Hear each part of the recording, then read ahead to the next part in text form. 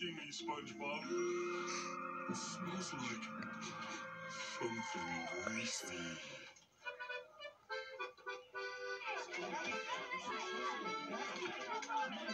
Nobody moves! I am ridding this place of its disgusting stench with these scented candles.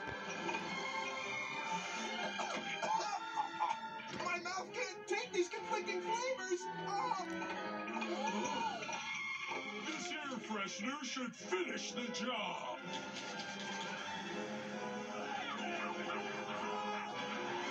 What the barnacles do you think you're doing? You're chasing away all me customers. Well, good. No one should have to eat in this stench. What?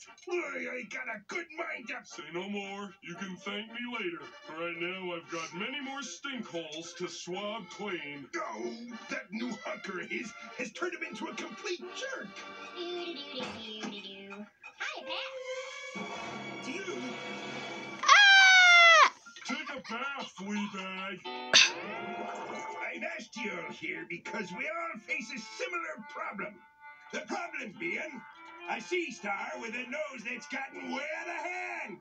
You got that right, yeah. Now, what I want to know is, are we gonna do something about it?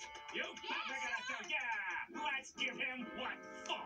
Let's hog tie him and run him out of town on a rail. Yeah, that's right. Come on, SpongeBob. Be a man, Mr. Krabs. Not now, boy. We're in the middle of a public relation. That no good nose plotting. It is not Patrick's fault.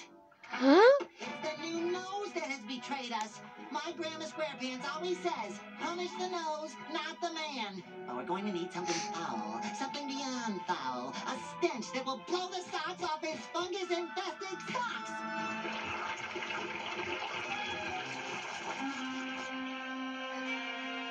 Okay, this should be stinky enough. I gathered every sweaty sock, moldy pizza, and rotten piece of fruit in Bikini Bottom, with a little raw sewage for good measure.